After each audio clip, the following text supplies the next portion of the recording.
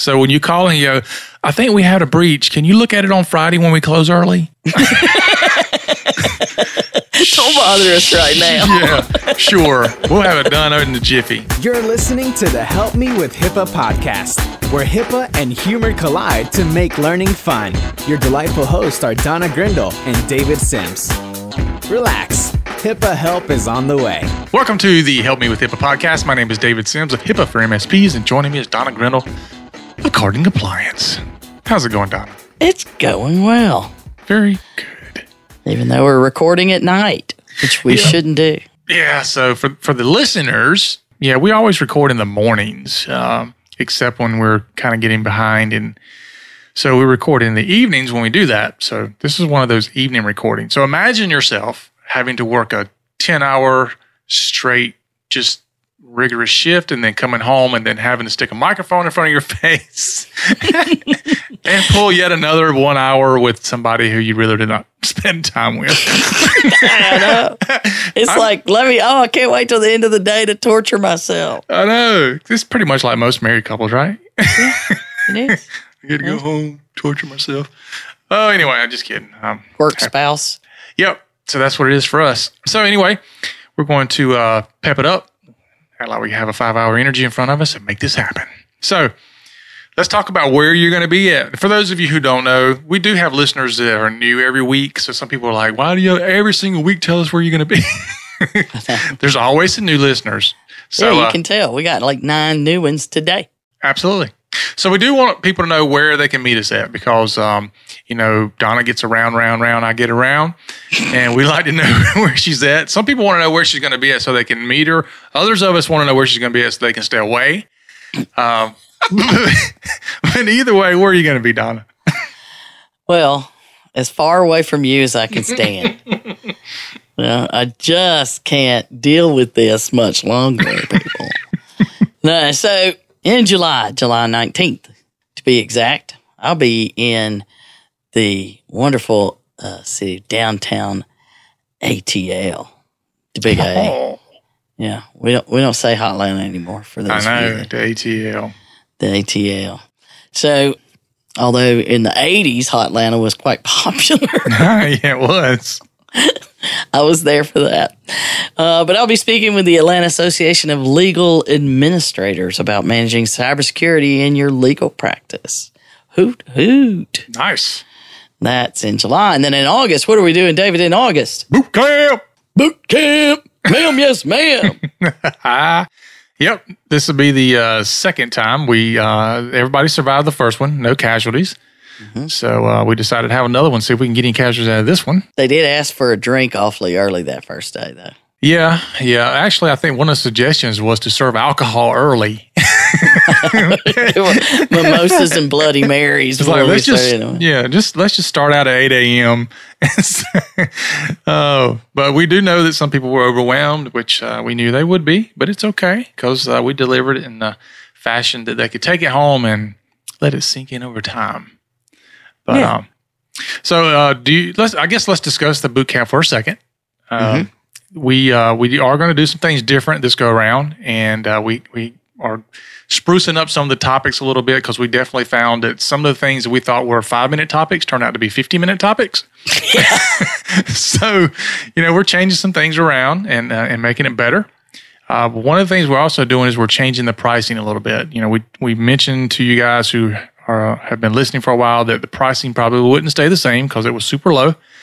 So we are going to be going up on that. However, what we're doing is we're giving those of you who are diligent in clicking the button, we're gonna let those people who buy before August the 1st have it at the price that we originally had the first one. So it'll be. Yeah, we had a lot of people that were like, "I can't make it." So we're trying to give them an opportunity. Yep.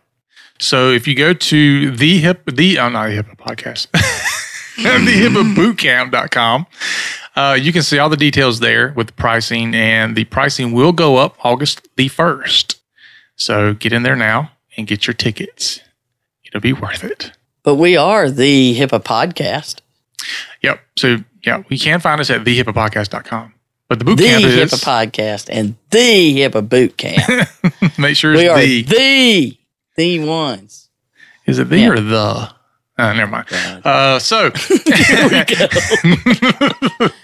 Sorry, nighttime.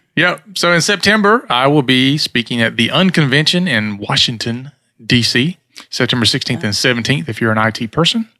We'll be talking about compliance. I'm also going to do a segment not on compliance. Going to do one on some video marketing. Since I do a lot of video stuff.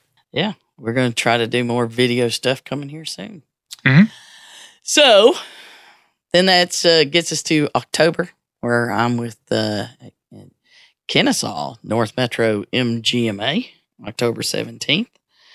And then November the 10th, now I've lost my mind, on the Georgia Association of Orthopedic Executives Conference at Callaway Gardens. Nice. So come see us if you're in the area. And I enjoyed when I was traveling through New York and Atlanta. I wore my Stay Out of My Breeches shirt and enjoyed the weird looks you get.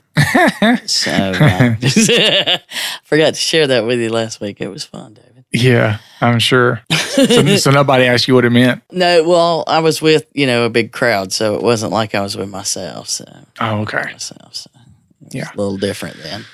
Right. Okay, so we're going to dive into today talking about some more breaches.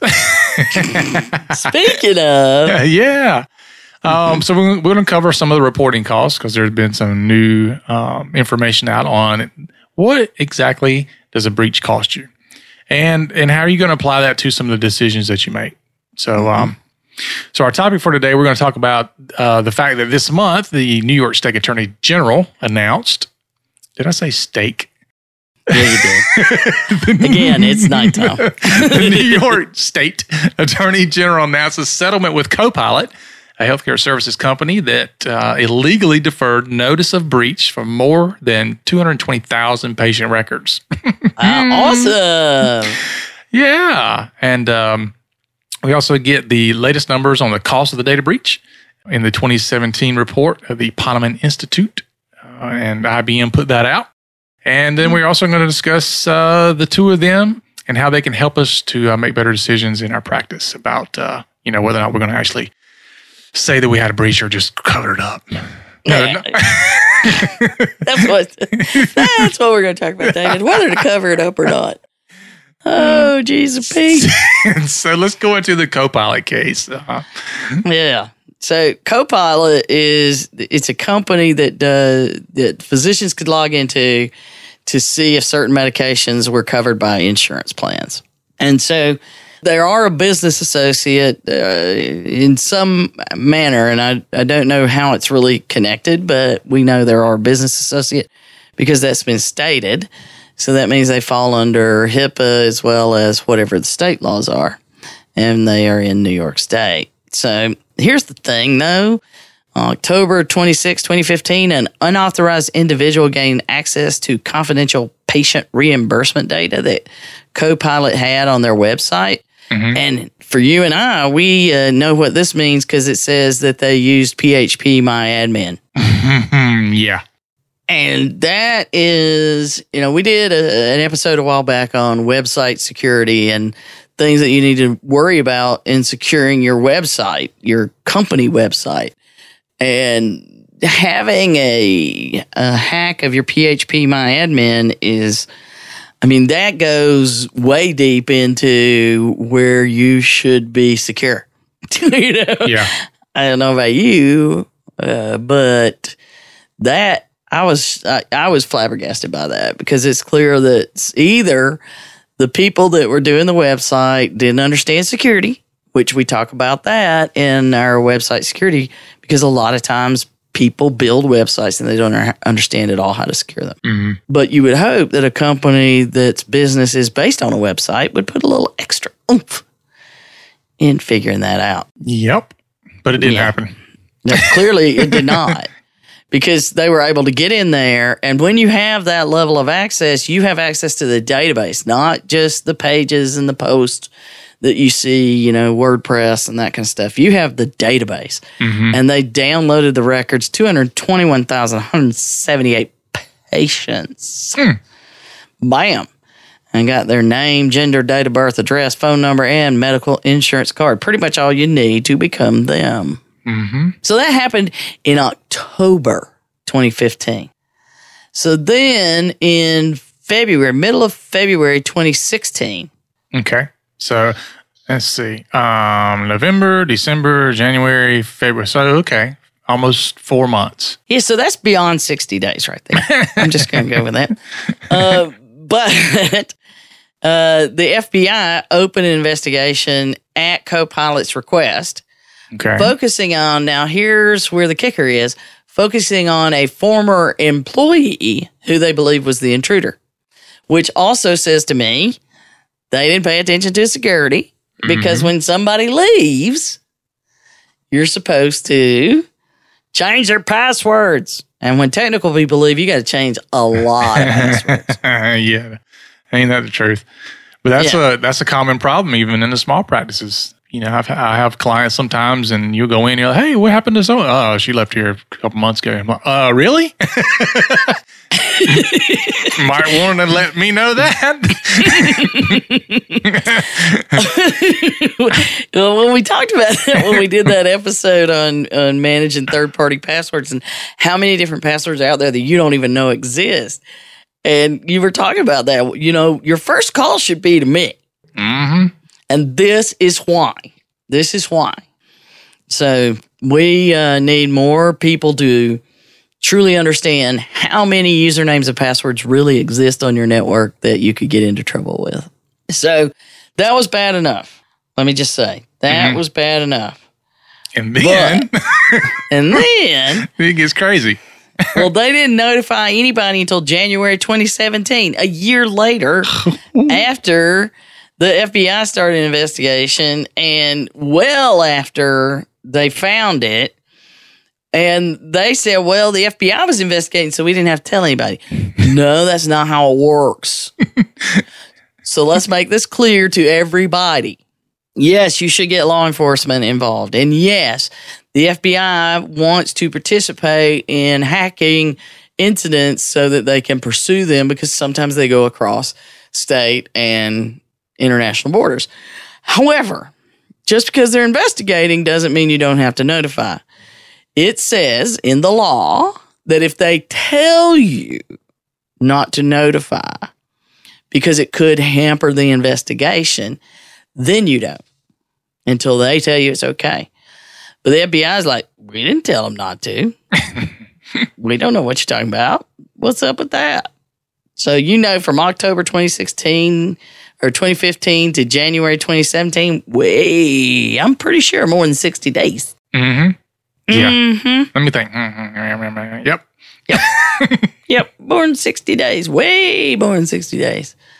So the New York State Attorney General has nailed them with the New York State laws and not necessarily the HIPAA laws. Mm-hmm. So that means you got to assume OCR's in there messing around somewhere. Yep.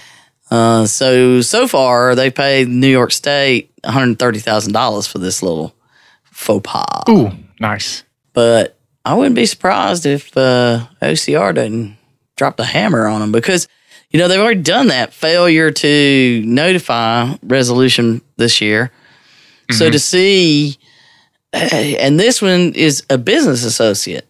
Yeah, and that's another thing people don't think about is the fact that these states are now getting involved with some of these fines because most states now have laws around privacy and security of information, not just patient information, but, you know, identifiable personal information is now protected in most states. And ironically, we did an episode on understanding state requirements. Wow. I guess because what is this, 111 episodes? So, yeah, we've done a lot. So, we just keep churning them out. But it's clearly that is, if I were the covered entity, I would be a little upset. Yeah. I'd be a lot upset that they held on to it for that long. And it also, if they truly believed that was it, they clearly didn't understand the law, which is another point for vetting these people. Mm-hmm. You know, you've got to let me know. You've got to understand the law. Well, there should have been something in their business associate agreement, assuming they had one, that goes over that. It covers, when would you notify us when something happens? I don't know. Recently, I did an assessment. It had a business associate agreement, had 6 line items in it. That's it, 6. 1-2 sentences. It fit on less than, it was like a half a page business associate agreement. So I don't know. It's the first time I ever seen anything like it. So now I'm like, I got to go back and cross-reference that or something. But, yeah, you don't know. You don't know. I mean, I would assume you at least take the example that HHS puts out and kind of modify it, Yeah, but this business associate, I don't know. I mean, they have stated clearly this is a HIPAA business associate. Or they may be treating them like a clearinghouse and say they're a covered entity. I don't know the HIPAA implications because I don't know how the business is structured. So either they're a clearinghouse that is a separate covered entity, so then they're a mess, or because the physicians use it to look up medications for insurance coverage, you've got to assume it's dealing with not the physicians as much as the insurance companies. So maybe they're business associate with insurance companies. So I hope we'll find more details and from what OCR might be doing with it. But clearly, it is not meeting the acceptable requirement for notifying your patients when something goes wrong. Okay. And the popo's here, so y'all sit down, don't worry about it. We'll tell somebody when it's better. Yeah. And we still don't know if it was the ex-employee. So there's a lot of juicy stuff up in there. Give us time to save up. There you go. So that information we got recently, that just came out in June. And then within like 5 days, we get the new cost of a data breach report. The night this came out, I was reviewing a presentation I was doing the next morning. And I'm like, oh, look, all my numbers are now different. There, start all over. No, I just mentioned it. I wasn't going to redo all my slides and stuff. So, but anyway. So, so costs are going up. Well, actually, the cost went down on the average, but for healthcare, costs went up. Yeah. So the average cost per record in 2016 was $355. In healthcare, yes. $355. 2017, a whopping raise, $380 it now is. Per record. So those are per record numbers, and that's running with a 4-year average of $369. Now, that's the cost, like that includes notification and everything? Is that all inclusive? Yeah, they're looking at they're trying to add in costs for loss of business, losing customers, compliance failures, recovery, business continuity, the whole 9 yards. They're trying to lump everything in there and see what they can come up with, what it really cost. Wow. So when you look at the big numbers and, you look at, okay, well, we've got 100,000 patients. Okay. Yeah, that's a lot. Cha-ching. Yeah, even if it's 1,000 patients, that's $380,000. Mm-hmm. Yeah. So millions when you get up into, I've got 10,000 patients. I've got, so it can be very, very expensive. And that says that's the average. Mm-hmm. And we know what averages are. In this case, you want to be below average, not excelling. But another thing to bring to light, and we talk about this a lot when we talk about the fines, is that, if you look at $380 and you multiply it by, a bunch of patients, some people are going to say, yeah, but I don't see fines that high. So how are the numbers $380 a record? And the reason is because all the cost around the breach, not the fine that you see published all the time. It's everything else. It's the cap. It's the notifications. It's the lawyers. It's the business damage. It's all those things rolled into one. That's when it starts getting expensive. It's not the nice big numbers that you see published. That's the least of your worries. If you had a breach and you had, the one we just talked about had 200,000 patients. Okay. So if the 100,000 is not unreasonable to look at, and that means you're looking at 38 million. That if you were actually fined, and statistically, very unlikely. We talk about, they're doing more than they've ever done before. They still haven't hit in a single year 50. They haven't hit 30 fines that they've handed down, even though they do thousands upon thousands of investigations every year. And we're looking at hundreds and hundreds of breaches that occur. Last year, there were over 300 breaches that were over 500 patients that we know were reported. Mm-hmm. Clearly, there should have been at least one more. He was like, we can get that cost of $380 down to about nothing. Yeah, there you go.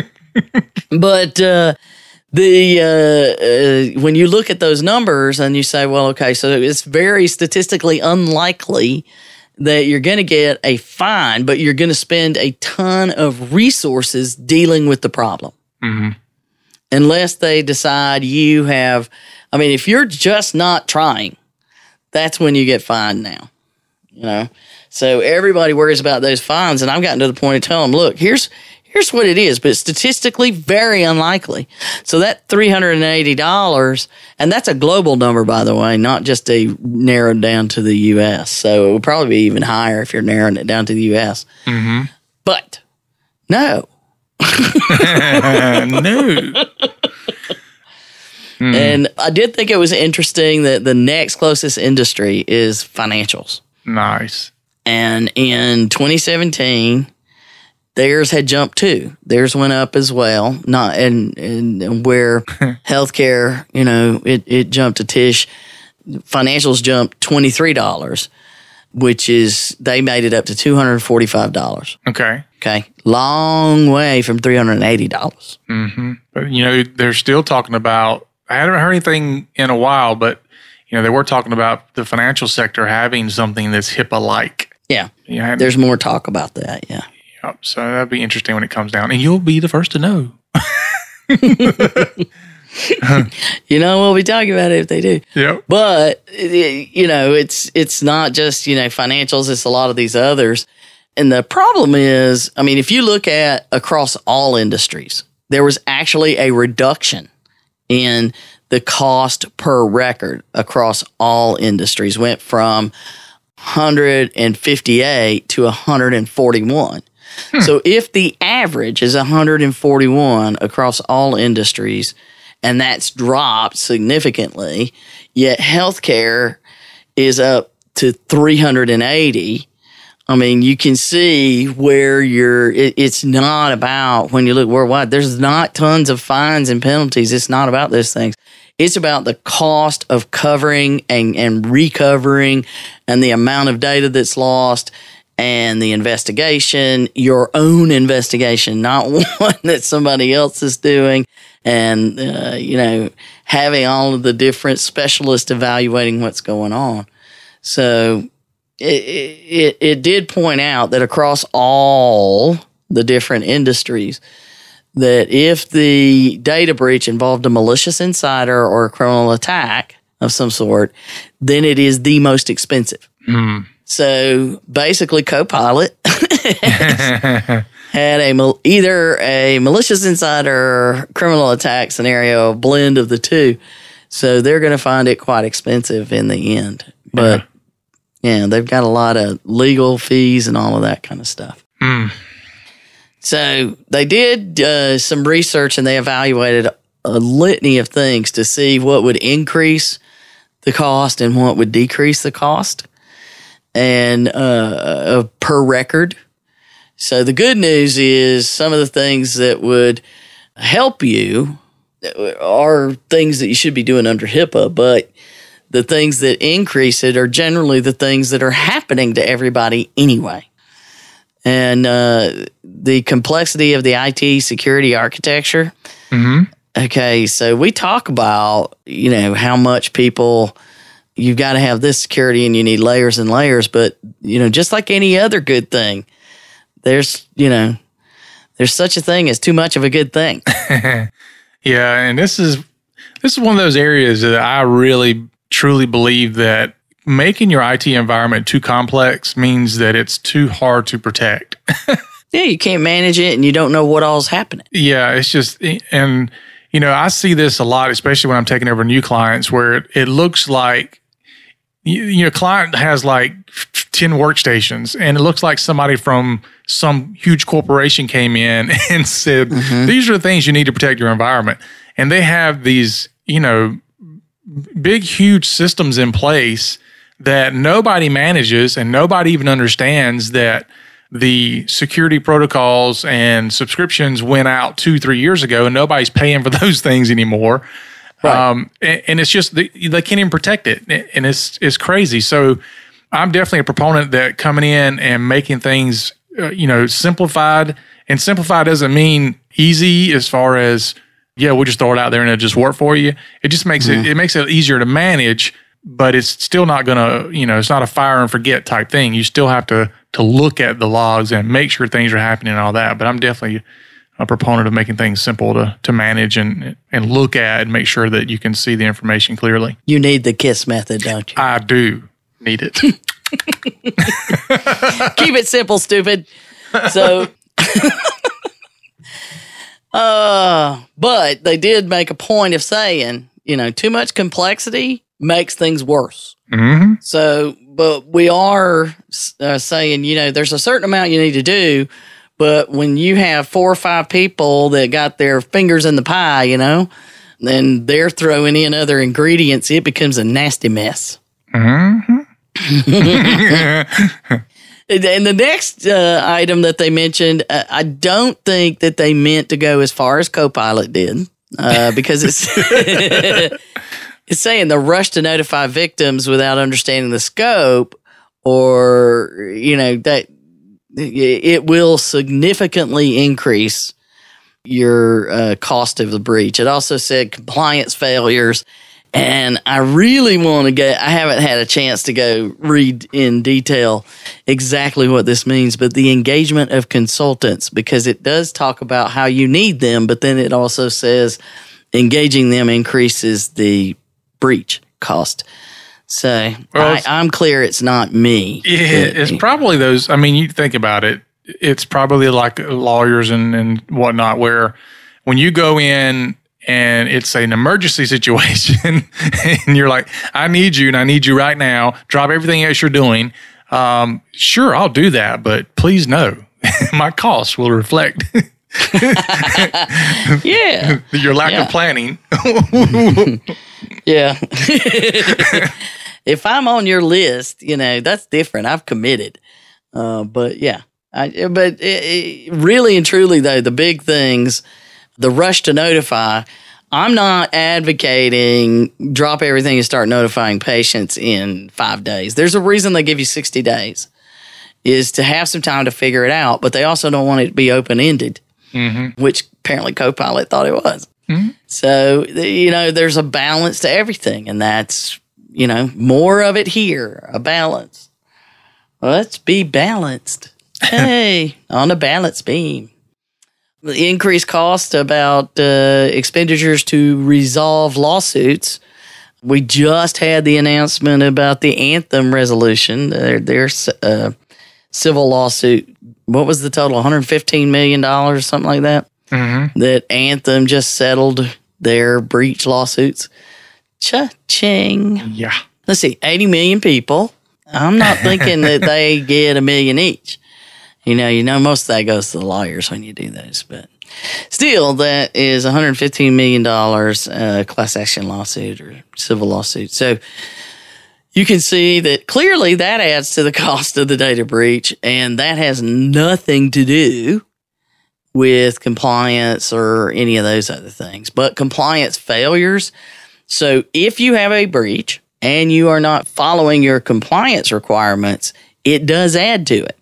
Such as what CoPilot is probably going to find out. It increased the cost by $11 a record. Mm-hmm. That's a substantial increase. Mm-hmm. And then having a third party involved increased it by $17. So clearly $28 increase just in the CoPilot situation between those two things. So keep your party small. It's just me and you. All right. So, but they did give us plenty of ways that you would reduce the cost. Okay. So, that $380, we want to drive that number down. All right. Clearly.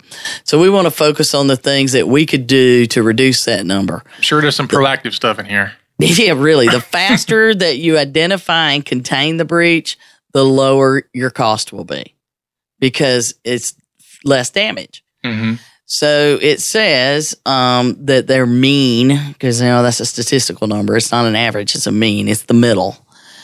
The middle time it took is 191 days to find the breach. Wow. So if that is what it takes to find the breach, you could be in the middle of that 191 days right now. Mm-hmm.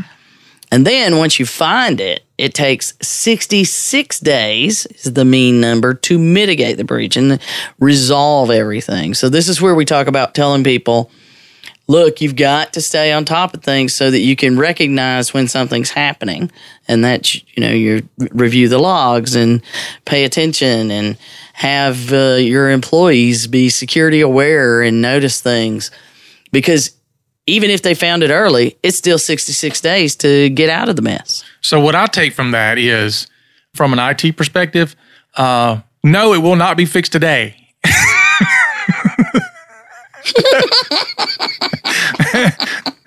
You have this done yet? I told you like 2 hours ago.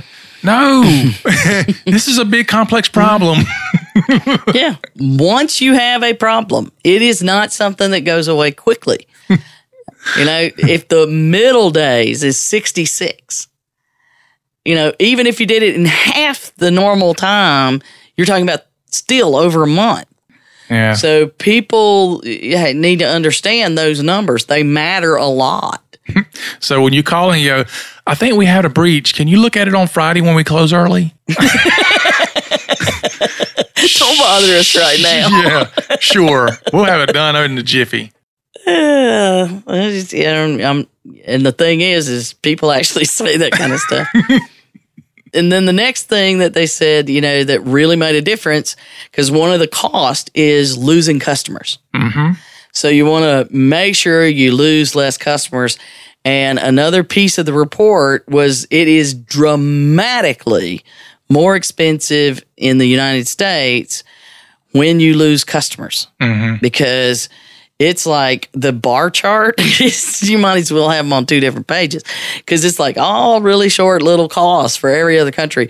But in the United States, it costs a ton of money because of the number of customers that you can lose. Mm-hmm. And we've talked about that significant 50% of consumers say if they're worried about their security, they'll go find another provider. And there's, a wide variety of studies. I think the lowest number I've ever seen is 30.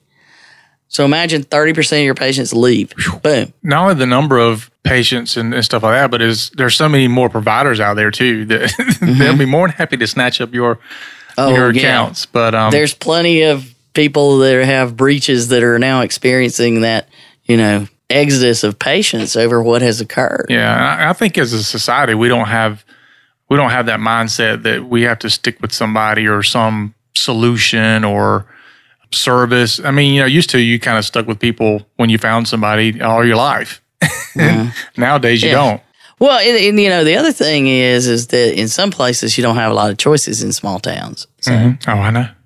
But one of the things, I had a conversation recently with a client had asked, do we have to provide identity theft protection? Because there doesn't appear to be. It's one of those where we're doing the abundance of caution letter that says, there's no reason for us to believe there's a problem. However, in the abundance of caution, we're letting you know.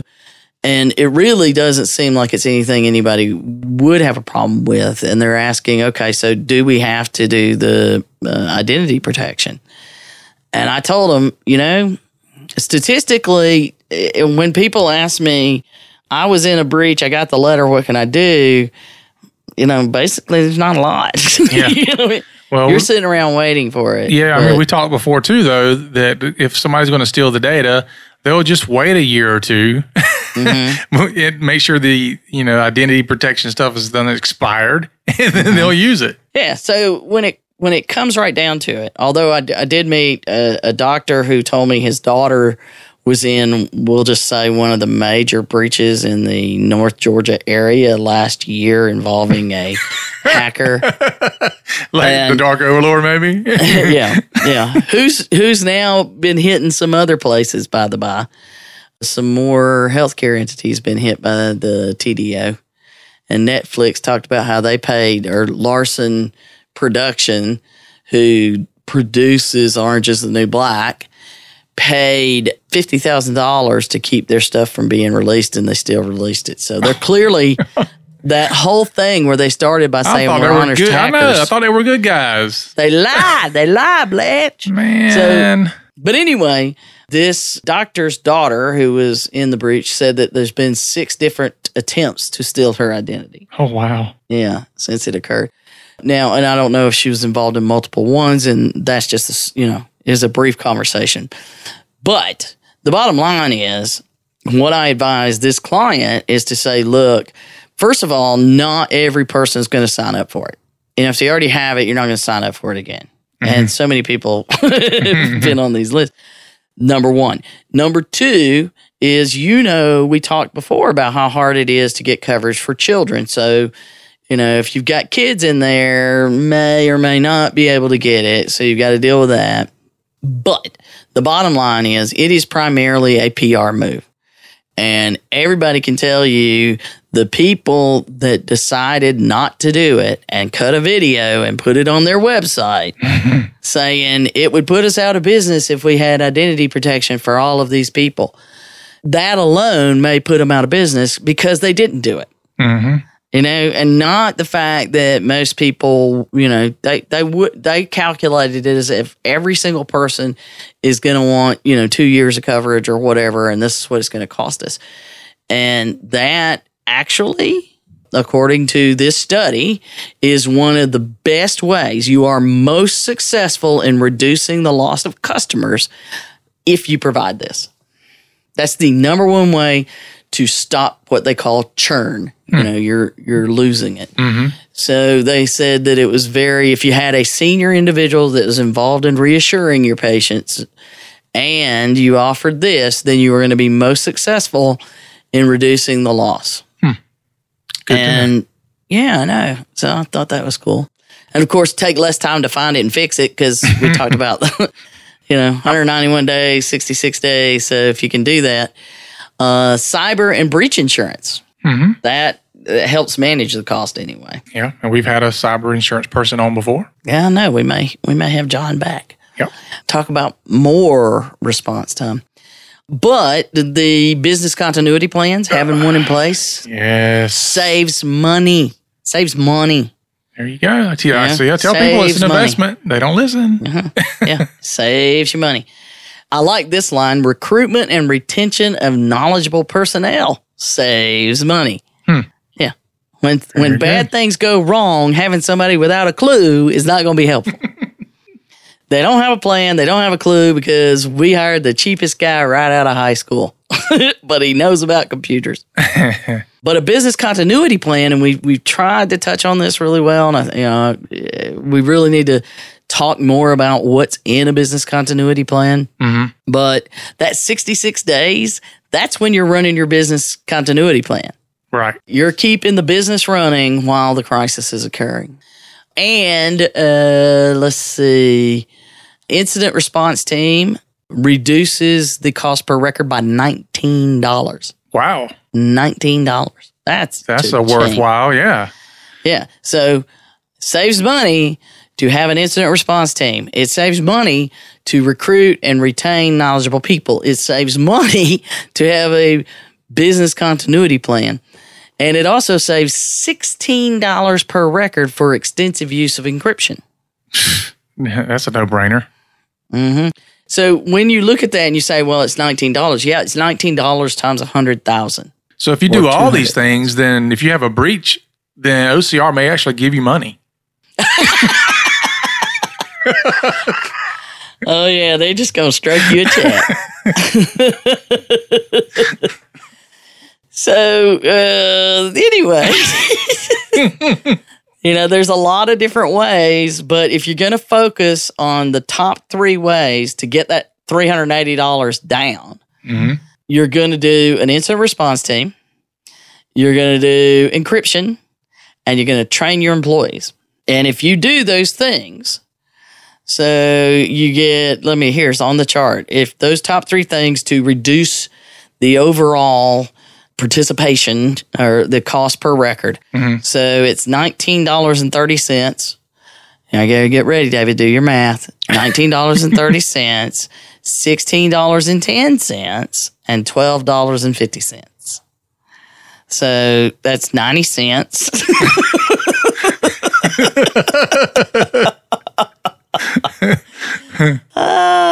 But what is it? 40 something? I don't know. But that's a substantial number. Yeah. It's free money. It's free money. It's not free money, but you know what I'm saying. You're just wrong in so many ways. But it's, take that $380 and you do those 3 things, times you can have a third party. Yeah. Yeah. Well, yeah, you don't want to have a third party, that's for sure. And compliance failure is adding $11, so better be trying to do your compliance to keep from adding some of that back in. But you definitely want to focus on those top 3 things. And I think that we've mentioned all of those 3 things before, the importance of having an incident response plan for everything, not just the drive failure. We got a backup. When we say, what's your business continuity disaster recovery plan? We got a backup. Yeah. What you going to do with that backup? Yeah, when's the last time you tested that backup? Yeah, so there's a lot of questions. Yeah.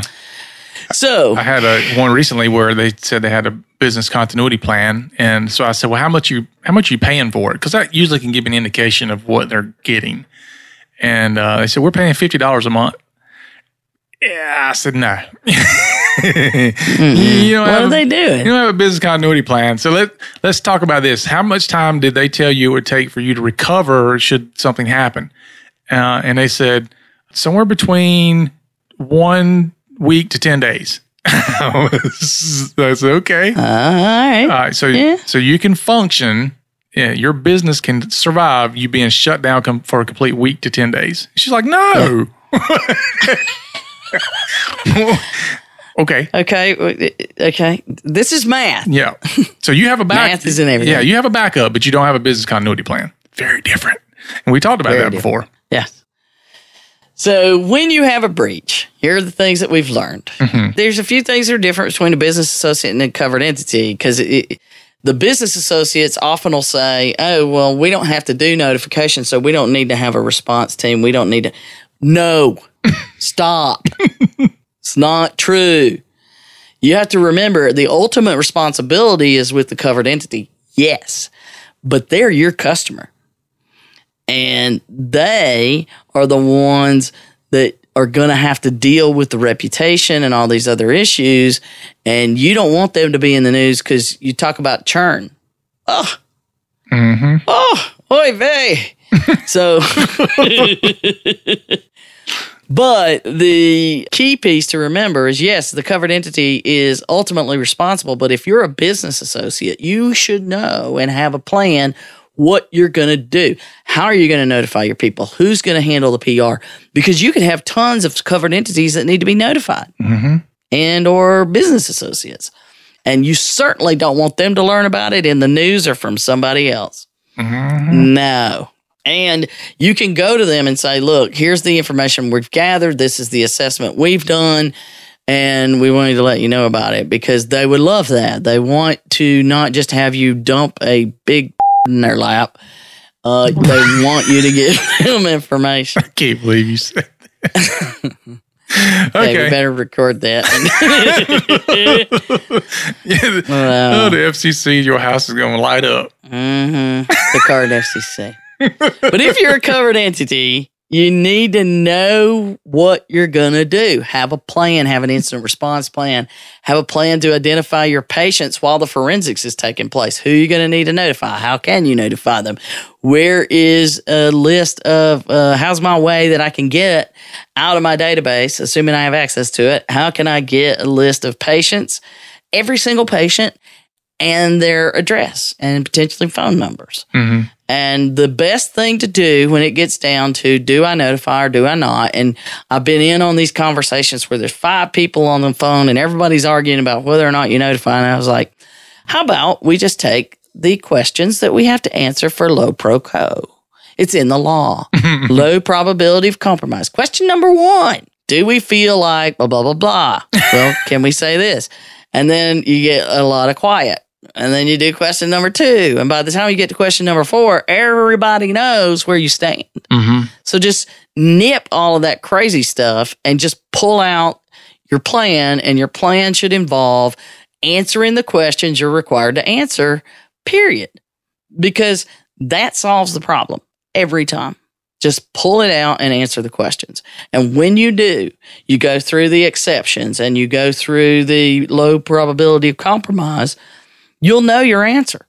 There's no more arguing. There's no more messing around. It makes the decision easier. And then know all of these things of how you can reduce the cost of what's occurred. Nice. You made HIPAA so easy. Oh, stop it. No. Thank you. Thank you very much. You're very welcome. So thank you for your insightfulness today. We want to thank everybody for listening to our podcast today and putting up with Donna. And you're cruising, brother. You're cruising. I know. I got to pick and poke while I can.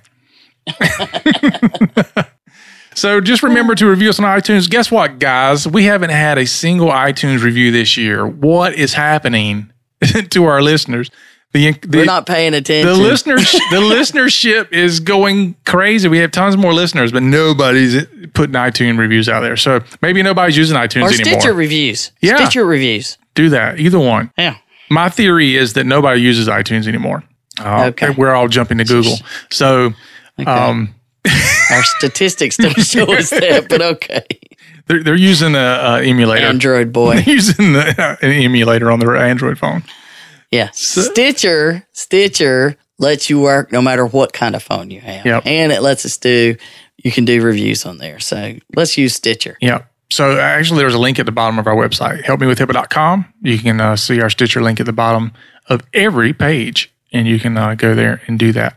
Share us out on social media. We have some of you who do that faithfully, and we appreciate it.